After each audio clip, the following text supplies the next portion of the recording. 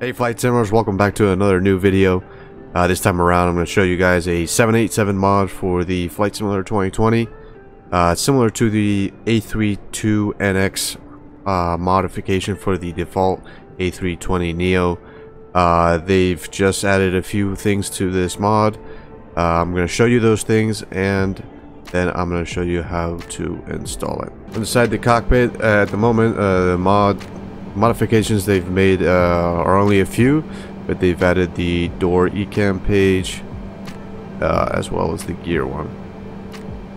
So for the time being, it's there's not too many changes. It's a small team, but I'm sure it's going to grow. I'll provide the link, all the links for the mod in the description down below.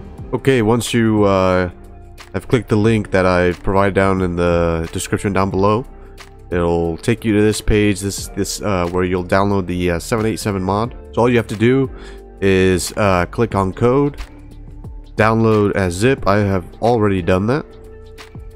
Then once you have unzipped it, you'll have you can click inside the folder. You have this folder here. All right, you'll see that it has this inside. So we're gonna want to copy this folder. And then you're going to want to go to your root installation folder that you have installed Flight Simulator 2020. So that can be different for a lot of users. If you've purchased it through the Microsoft Store, it'll be a different location. If you install it through Steam, it'll be another location. And then it also depends if you install it through the default installation path and not a custom one. In my case, I purchased the Flight Sim through Microsoft Store, and I do not have a custom install location. I chose the default path. I'll provide that path and the other possible paths in the description down below. So for the Microsoft Store purchase and default location path, so it's a very similar process to the other videos I have made on the channel with the A320 mod and the liveries. You're going to want to go to this path. You want to go to users, then your username, AppData, local, then packages, then your Microsoft folder, Microsoft Flight Simulator folder, that is, LocalCache, packages, and then once we're here, we'll see the community and official folder.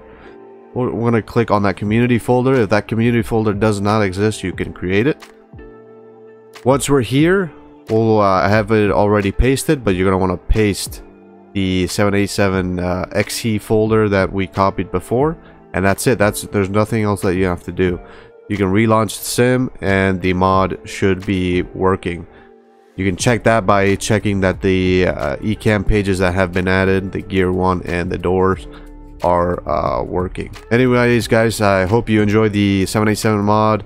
If you're willing to help out on the 787 mod, they have a Discord channel. I'll provide that link, the invite link to the Discord channel in the description down below as well. So if you're having any trouble, you can comment down in the Discord channel, and they should help you out there as well. I'll help out any way as I can as well. But anyways guys, thanks for watching. Remember to subscribe for future content. If you enjoyed the video, please share it. Anyways, stay safe, and I'll see you guys in the next video.